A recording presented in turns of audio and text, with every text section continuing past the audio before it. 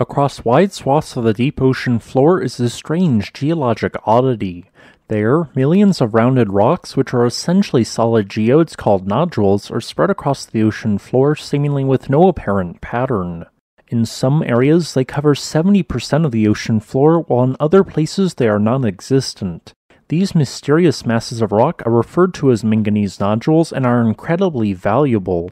Why? They contain economic concentrations of several industrial metals such as copper and cobalt.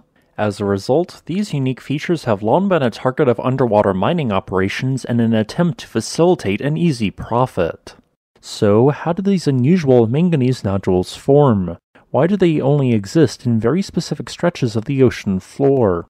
This video will answer these two questions and discuss this geologic oddity. Although manganese nodules are found around the planet, even in shallow seas such as the Baltic Sea, they tend to be found in the deep ocean. Specifically, they are most frequently found at between 4,000 and 6,000 meters depth, with one example location with widespread nodules being the Peru Basin offshore of Peru. With this being said, the vast majority of the ocean floor does not contain manganese nodules, indicating a unique geologic environment which is required to form them. On average, manganese nodules tend to be between 2 and 6 centimeters wide, although they can range from the size of a pea to 25 centimeters in length. These nodules contain onion-like layers which formed on top of one another with a distinct core and outer shell. So, how do these nodules form? In the oceans, various factors have led to numerous ions and compounds distributed throughout the water, the most common of which are chlorine, sodium, and magnesium. However, there are also particles of various elements called colloids which are insoluble and are dispersed throughout the ocean, such as manganese. Sometimes particles of suspended manganese reach the ocean floor in areas of low rates of sedimentation. If the rate of sedimentation is high, nodules cannot form as the particles will be buried by sands and clays. Due to a series of chemical reactions, trace elements such as copper and nickel, which are found in the remnants of dead plankton, sink to the ocean floor where they are attracted to the manganese nodules. Over time, a core begins to grow around the manganese nodule and is further expanded by additional manganese in seawater which largely originated from eroded basalt. These nodules take a very long time to grow as each growth ring only expands by about 15 millimeters every 1 million years.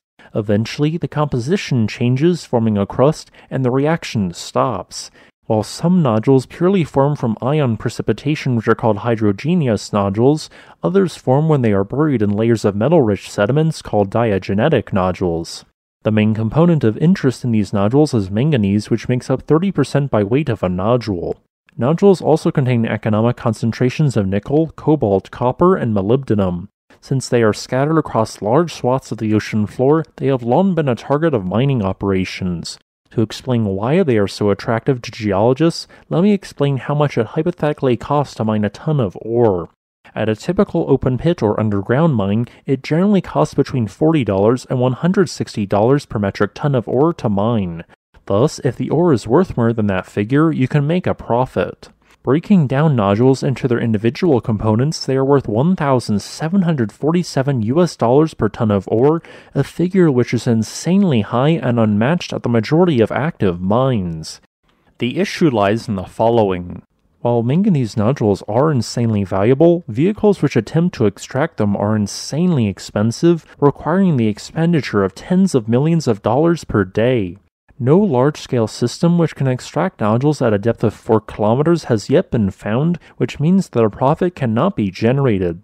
Also, these nodules are the source of a unique deep ocean ecosystem where crabs and other fauna live, so mining them could pose an environmental hazard. Although it may one day be economic to mine the many billions of tons worth of manganese nodules, I never expect a way to extract them which allows for a profit. I hope that you enjoyed this video. If you would like to request a specific topic, please leave a comment below. Additionally, if you would like to support this channel, consider becoming a patron on Patreon.